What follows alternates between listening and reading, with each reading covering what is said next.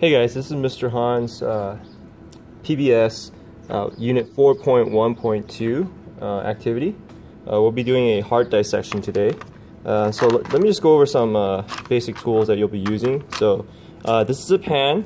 I'm going to keep this paper on, but you guys will take this off and actually use this part of the pan for your dissection. Okay, so everyone will get a dissection kit where there's a couple tools in here. You'll have a clear plastic ruler right here, a spare scalpel blade. These are pins to help pin down parts of the specimen. Scissors. You'll have a blunt probe, another pin, droppers, forceps or tweezers, and also scalpels. Now the scalpels, you'll have to attach the blade onto here, which I'll show you guys in a later video. So everyone will get a sheet part, every group. Today we're just going to focus on more of the external anatomy. Okay, so right here, this is the sheet part. Okay, and you'll see that it's covered in. There's some parts right here. There's fat. The whitish parts are fat. The more of the reddish brown parts are the heart muscle, or what we call the myocardium. Okay. This structure right here is the right atrium. The part that sticks out right here, this ear-like part, is called the auricle. So it would be the right auricle, and this entire structure right here would be the right atrium. On this side is the left atrium, this entire thing right here. This flap that sticks out like an ear is called the left auricle. Okay. It's pretty tough to determine which side is the left and right ventricle. In order to do that, you actually have to find where the coronary arteries are. There's some kind of membrane right here, some skin, but you could tell. Let me just get some of this skin out of the way.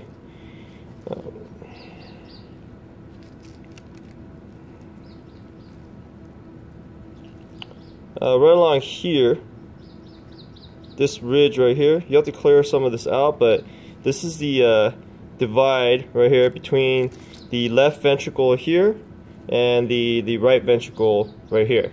Okay. If you feel it, if you actually push down on it, the right ventricle is a little more squishy than the left ventricle.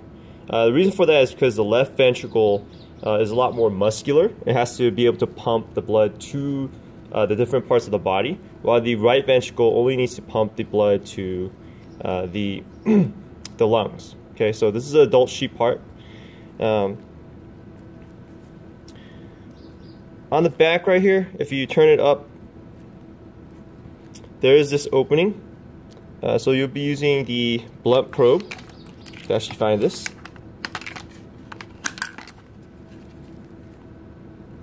This opening right here.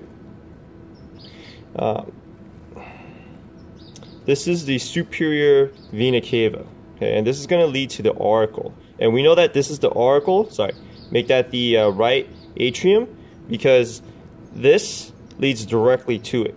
Okay, you can actually stick your finger in here, or if your finger is too big like mine, then you can, stick a blunt probe here. And as you can see, it leads directly to the right atrium. Okay, so this hole would be the vena cava. Okay. Above that, right here, these holes right here, they are this entire structure right here. This is an artery, a major artery of the heart. It's called the aorta. The aorta supplies blood to from the heart, oxygenated blood from the heart, from the left ventricle, to pretty much the entire body. Okay, so this entire structure is called the aorta, but it branches off into two parts. So this would be the Brachiocephalic Artery, okay, and this would be the part of the aorta that got kind of cut off. But the brachiocephalic, if you actually stick the probe into it and all the way down, it actually does lead into the left ventricle right here.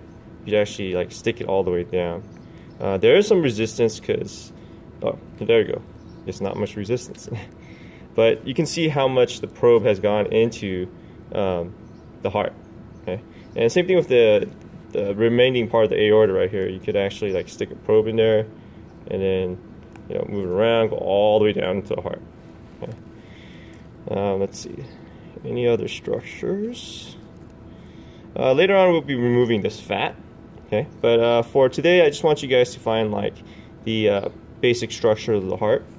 You will be making toothpick flags, like this here.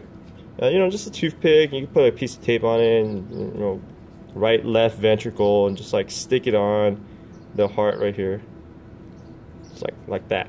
So that way, when you guys finish with today's part, you can review the different parts of the heart. So, and then take a picture of it. That's it for the external anatomy.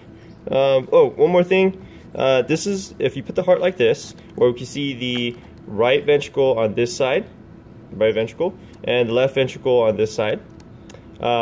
This is called the ventral view.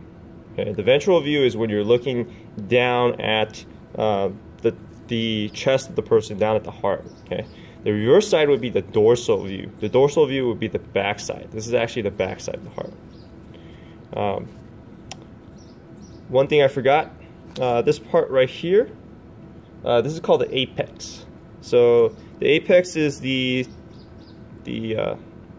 tip right here of the heart, and it's part of the left ventricle. Okay. I think I pretty much covered all the things that you'll be... Oh, there's one more. I'm sorry.